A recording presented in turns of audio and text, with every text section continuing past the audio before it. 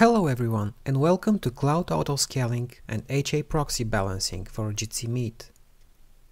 We are continuing the series with a tutorial for launching large Jitsi Meet installations. The free and open source WebRTC video conferencing platform Jitsi Meet can easily handle smaller setups. The default installation packages will fit the needs of your company or online community meetings. But if you are building a large online service and you need the cavalry, the scaling and balancing setups can save the day. This is the typical setup and you see only one video bridge here. Not that it's not enough for most of the production use cases and for testing setups, but if you will be hosting a large number of conferences at the same time, you may need a more complex setup. What you can do is add more video bridges, or duplicate the whole platform and load balance over it with HA proxy, or you can do both. Adding video bridges will help you increase the number of simultaneously hosted conferences and also will act as a failover for your service. If one bridge goes down, there will still be another one to create new conferences in. And adding more Jitsi Meet instances can help you also balance between these different shards. If one Jitsi Meet shard goes down, there will still be another one to create new conferences in. When we talk about Jitsi Meet, we mean the whole platform, but this is also the name of the front end that runs with a web server. All the components of the platform can be installed on different servers, but for convenience here we accept that Prosody, Gcofo, the web server and Nginx by default, and the Jitsi Meet frontend are all installed and running on one machine. We call this machine Jitsi Meet server. Please take that into account if you have different setup. All the video bridges are on separate servers. It is technically possible to run more than one video bridge process on the same machine, but it beats the purpose, unless it is a very big server. Having all video bridges on separate machines also makes the scaling easier and also cheaper if you are paying for the cloud services. Unneeded bridges are stopped and you pay only for what you are really using.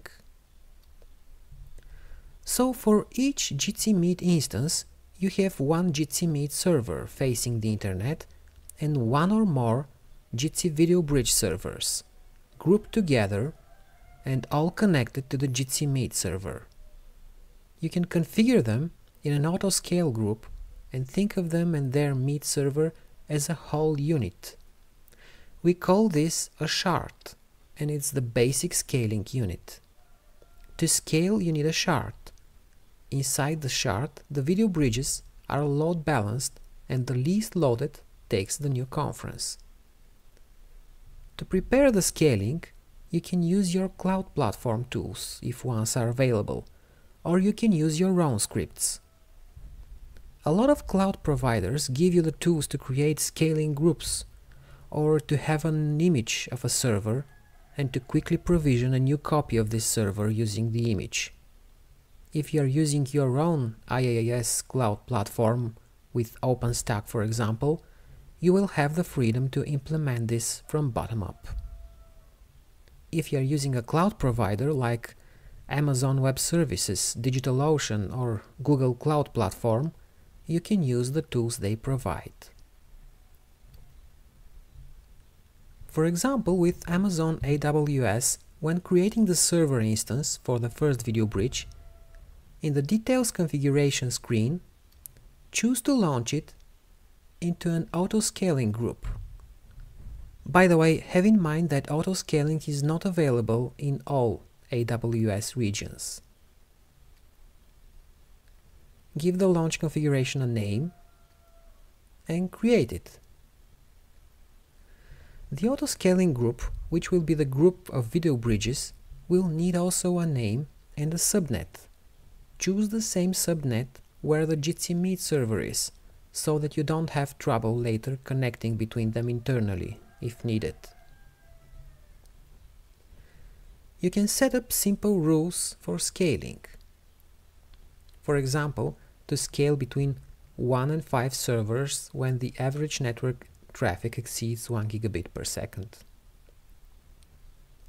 For all this, you may wish to enable CloudWatch, so that you can use it to automatically trigger the scaling when it detects load changes.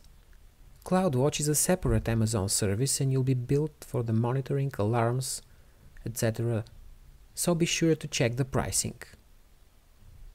Otherwise, you can use internal Linux utilities to monitor the servers and command line tools to connect to AWS and launch or shut down the additional machines. You can also add email notification for the scaling events and add custom tags to the scaling group. For AWS, you can use also command line tools, and it will be much easier and convenient because you can use these tools in the scripts that will automate all of this. And the automation needed is the following. First, detection of scaling up need, like high load or high network traffic to and from the video bridge. Then, launching of a new video bridge in the scaling group. The next step is optional and depends on your setup. It is configurations of XMPP component name and secret in prosody and in the video bridge, plus prosody reload. Then, detection of the scaling down need, shutting the video bridge gracefully and waiting for all its conferences to end, stopping and terminating the unneeded video bridge. Of course, you can use the tools for a lot of other things, like gathering statistics, checking the monitoring and alarms, if you have AWS CloudWatch enabled, and so on. Now let's talk more about the video bridge scaling, because it's one of the two most important things here, the other being the HA proxy balancing. We have a separate video tutorial for load balancing the video bridges, where you can get all the Linux configuration details. Each video bridge is connected to the prosody server as an XMPP component. To get a second video bridge, you need to make a second component connection. This means that in prosody there must be another component configuration waiting for connection from outside. The video bridge authenticates with a password and starts to serve as a component. Although all the video bridges are the same and they do exactly the same work, they can't share one component configuration. Each video bridge must have its own slot in prosody to click in. And these components are predefined in the prosody config files, so for any change in them to become active, a reload of prosody is needed. You can either use scripts to edit and reload the configs on each scaling event, or, which is a lot more convenient, have all the components configured from the start and waiting for video bridges to appear.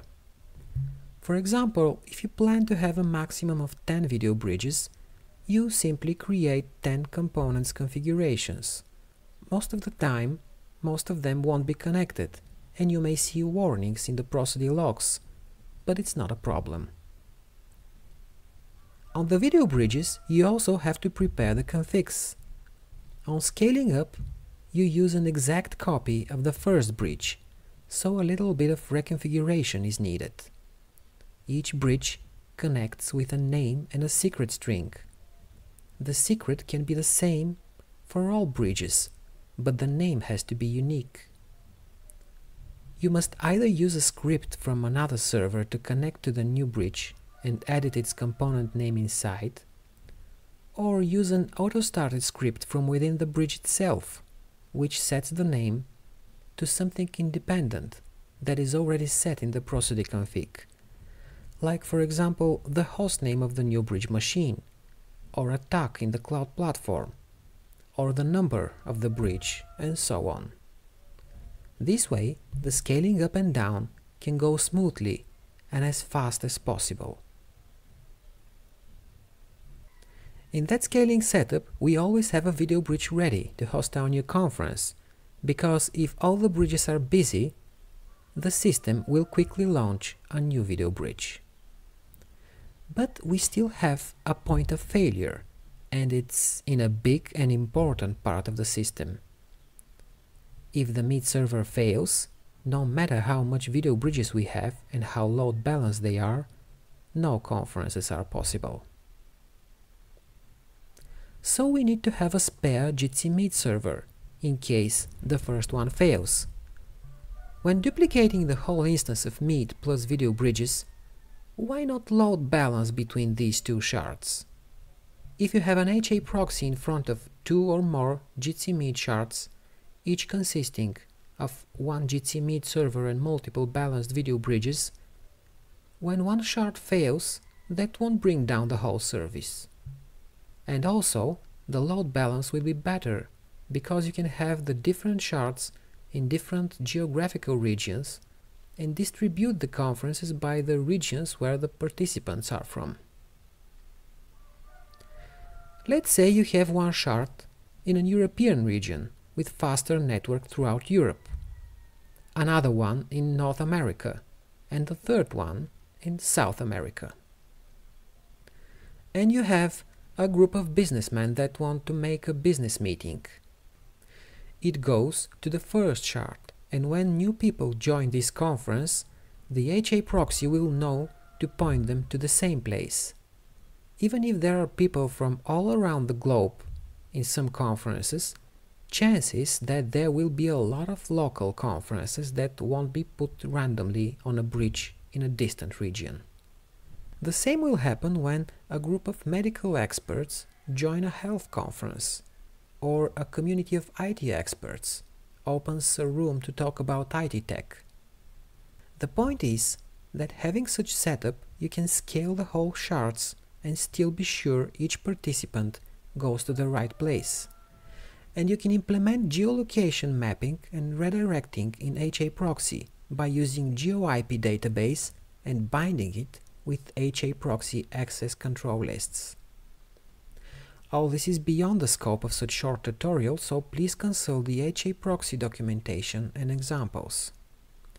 Also, please have in mind that geolocation mapping is not always reliable, because IP addresses change, the geo-IP database gets old, and also a lot of people today use proxies and VPNs. So while it sounds cool, take the geolocation option with a grain of salt. With all the scaling and load balancing options, you have a very flexible system. But once a conference is started, you have a critical single point of failure, and that is the video bridge where this conference is running. Currently, the conferences can't be moved to another bridge, so a failure in the bridge leads to a failure in the conference. A system or network problem of the bridge can lead to bad experience or failure in the conference. That's why it's important to keep an eye on the video bridges. Even though you can have scaling and balancing, this won't replace the good old system monitoring, health checks and alarms. HA proxy, which stands for High Availability Proxy, is a free and open source load balancer and proxy server. It is used in front of highly loaded services to distribute the load across multiple servers. Once again, please consult the HA proxy documentation. Here is just an example. The servers that receive the forwarded requests are grouped in backends. Each backend is responsible for a certain type of request and consists of multiple interchangeable servers. If you add more servers to a specific backend, you scale it horizontally, and it can take more of the same load. If you add more backends, you can deal with different kinds of traffic, for example, coming from different IP ranges if you decide to use geolocation mapping. For balancing Jitsi Meet, we need to manage just HTTPS traffic. Have in mind that the service of Jitsi Meet is not as simple as having a web page on HTTPS, although from outside it kinda looks like it. If you have a simple web page, you can have a complex high availability setup in front of it, and be sure that the service has practically no interruption at all. Jitsi Meet, on the other hand, has not only to serve the web part of the application but also host the conferences, which is the real meaning of the service. And as once created, the conferences can't be moved from one bridge to another. There is no true high availability in the strict meaning of the term. You can add more video bridges to a shard to scale it, and you can add more shards to distribute them geographically and balance them with HA proxy. You can also add a second HA proxy and set up an active-passive HA proxy pair working behind a floating IP. This way, you won't lose the ability to host new conferences even if one of the HA proxies goes down. But if the video bridge on which a specific conference is hosted goes down, currently there is nothing you can do to save this conference. So all the load balancing, scaling and failover will work on the level of the whole service. For each separate conference, once it's created, only the corresponding video bridge is critically responsible. That being said, the scaling, shards and HA proxy are very important parts of a large Jitsi Meet setup, because with them you can decrease the load on each of the platform components and hence help the system run easier. Now you know how to scale up and down the Jitsi Meet platform on a cloud infrastructure, and also how to load balance 2 or more Jitsi Meet instances with HA proxy. For scaling, you need some automation to start and stop the new bridges, either from your cloud platform or through your scripts, or both. The new bridges must be configured to quickly connect to ProxyDS components, and also when scaling down they must be shut gracefully when all their conferences expire. For the balancing, you have to plan and prepare your shards. Distribute them geographically if you want. On really very loaded setups, you can use a pair of active-passive HA proxies with failover IP. And always the most important thing to keep in mind is that currently conferences can't be moved between video bridges. If a bridge breaks down, the people go down in the river with it. So take care of your bridges. Thanks for watching. Take care.